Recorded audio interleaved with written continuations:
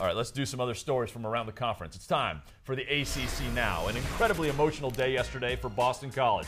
Before the game, longtime sports information director Dick Kelly was honored with the Courage Award from the U.S. Basketball Writers Association. Kelly was diagnosed with Lou Gehrig's disease 2 years ago. After BC won, the players all went over to Kelly to celebrate and make sure he was part of the win. A great move, a classy move. Nicely done, Eagles. The ACC Women's Hoops Tournament is this weekend in Greensboro. Duke is the #1 seed. They're your regular season champs. Maryland is the 2 seed. Carolina's 3. They were both 14-4 in the league and tied in so many different tiebreakers it finally came down to a coin flip.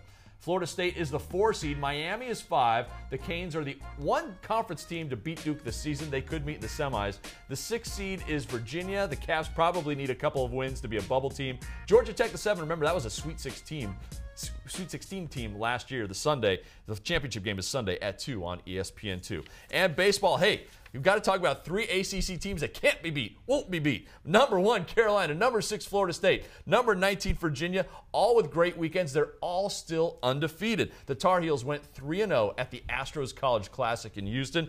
The Noles swept Villanova. And how about the Cavs 4-0, winning 2 apiece from Bucknell and Harvard? And that is the ACC now.